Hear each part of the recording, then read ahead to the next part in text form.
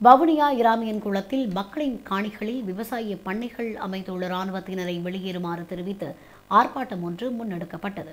இந்த ஆர்ப்பாட்டம் இன்று மதவாச்சி மன்னார் வீதி ஆண்டியா புளியங்குளத்தில் சுமார் 1 மணியளவில் முன்னெடுக்கப்பட்டது. குறித்த பகுதியில் மக்களின் காணிகளை கையகப்படுத்தி இராணுவத்தினர் விவசாயம் செய்து வருவதாகவும் அதனை உடன் விடுவிக்குமாறும் ஆர்ப்பாட்டத்தில் ஈடுபட்டவர்கள் கோரிக்கை விடுத்துள்ளனர். மேலும் இராணுவத்தினர் தமது காணியில் விளையும் பொருட்களை தமக்கே கடையமைத்து விற்பனை செய்து வருவதாகவும் மக்கள் குற்றம் சுமத்துகின்றனர்.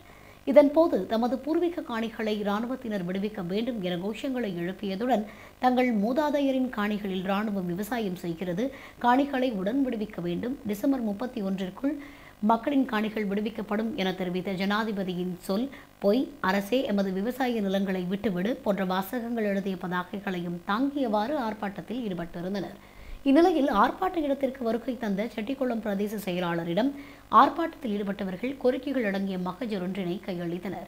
சுமார் 2 மணித்தியாலயங்களின் பின்னர் இந்த போராட்டம் முடிவுக்கு கொண்டுவரப்பட்டிருந்தமை குறிப்பிடத்தக்கது. தான் எங்களை ஆட்சி செஞ்சுட்டு இருக்குது.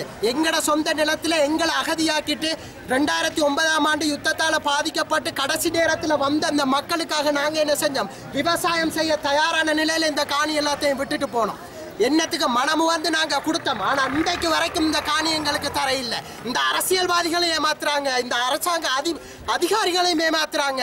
ஆக மொத்தத்தில் இனி எங்களுடைய மக்கள் போராட்டம் தொடரும். சாகிற வரைக்கும் இந்த காணியில எங்களுடைய கால் பதிகிற வரைக்கும் இந்த போராட்டம் தொடர்ந்து கொண்டே இருக்கும். இது ஆரம்பம் தானே தவிர இல்ல. அந்த காணியை தவிர இப்படியே அந்த பேலி சும்மா தான் கிடக்கு. வந்த உடனே நாங்க விடுறோம் உங்களோட காணி உங்களுக்கு தான் அப்படின்னு சொல்லிட்டு போயிடுறாங்க. இப்ப என்னன்னு பார்த்தா மக்கள் எந்த விடுறோம் அந்த விடுறோம் காணி விடவில்லை. மேலதிய காணியை பிடிச்சே வச்சுக்காங்க. கோமிட்ட கொண்டுட்டு வாங்க, உறுதியை கொண்டுட்டு வாங்க, என்னத்தை கொண்டுக்கு போனாலும் நாங்க தர மாட்டோம். காணி இல்லாத அங்க போகணும் இங்க போகணும், அதை சொல்லணும் இதை அங்க சொல்லணும். உங்களோட காணி உங்களுக்கு தருவேன், மரக்கறி வந்து காட்டா சும்மா கொடுங்க. அவங்க எங்கட காணியில மரக்கறி செய்து கொண்டுகிட்டு வந்து எங்களுக்கு விற்கிறாங்க.